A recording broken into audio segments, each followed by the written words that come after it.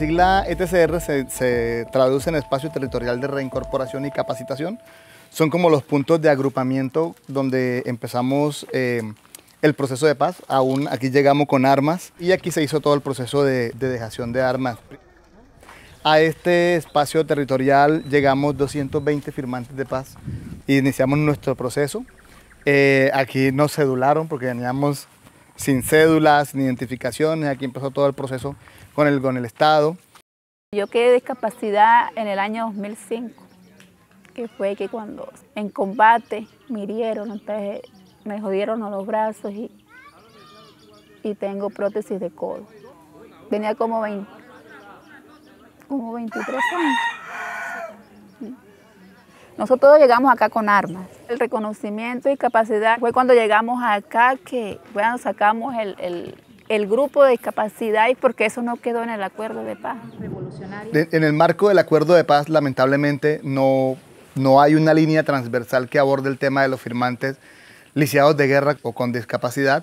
No hay una línea que aborde este tema. Por lo tanto, digamos que en el marco de la implementación de la reincorporación, todo se hizo como muy plano, como muy igual para todo el mundo. Pero realmente esa igualdad no es tan igual cuando las personas tienen limitaciones físicas, sensoriales o alguna condición de lisiado de guerra que obviamente limita su desempeño de igual forma ante la sociedad.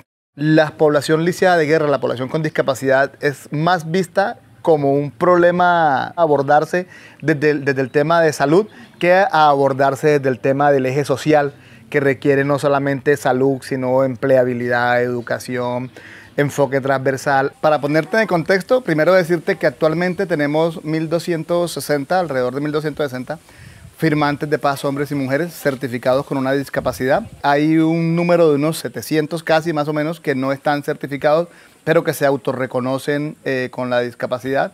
Pero también estamos hablando de adultos mayores y personas con enfermedades de alto costo. Estamos hablando de más de 3.500 firmantes de paz con alguna condición de discapacidad, aproximadamente el 30% de la población total en reincorporación, lo cual hace que sea un número poblacional bastante grande y que se requiera tomar acciones que impacten positivamente a esta población. En el caso de nosotros como discapacidad, pues se nos dificulta bastante, porque usted sabe que de una u otra manera, pues siempre hay como ese obstáculo por uno que no tiene los recursos para uno acceder a una educación como tal.